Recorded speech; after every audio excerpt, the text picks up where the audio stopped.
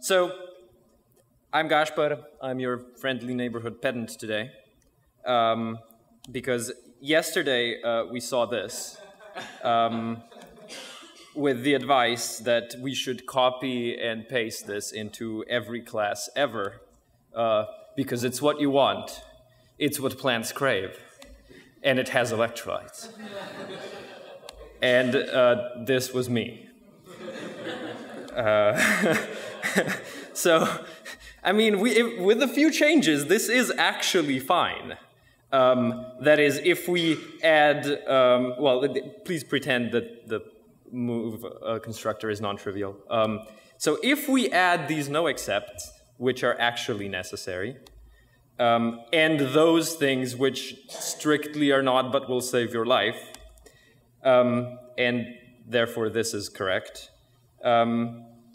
this is relatively safe to copy-paste because it will break if you do something wrong. But then, of course, we all know people who will just delete the static asserts. So, because without no except, exceptions do happen. So the fun case number one is the throwing destructor, of course. Now, don't do this, but sometimes you gotta do this. So this is our unchanged suggested move constructor. And sorry, like obviously this is not what you would do, but somewhere along the line this might end up happening. So this is for obviousness sake. So our test driver here is just this main. And we want to catch this exception because we know that it's going to happen, right? And that is, in fact, what happens. We call operator move assign, and that calls the destructor, and that throws, and that unwinds the stack, and wait, that throws, and that's what actually happens.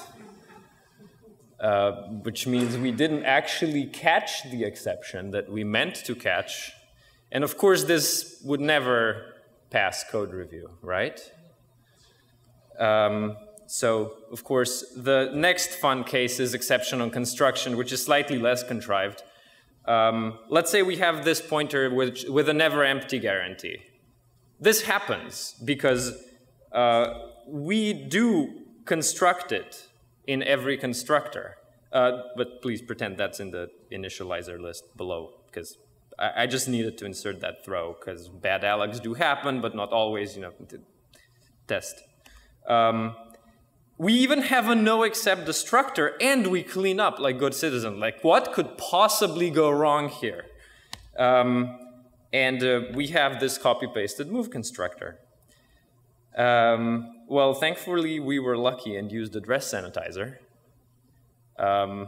Because by the same mechanism as before, except a few instructions later, we end up double freeing, which silently corrupts the heap and then makes your cat pregnant.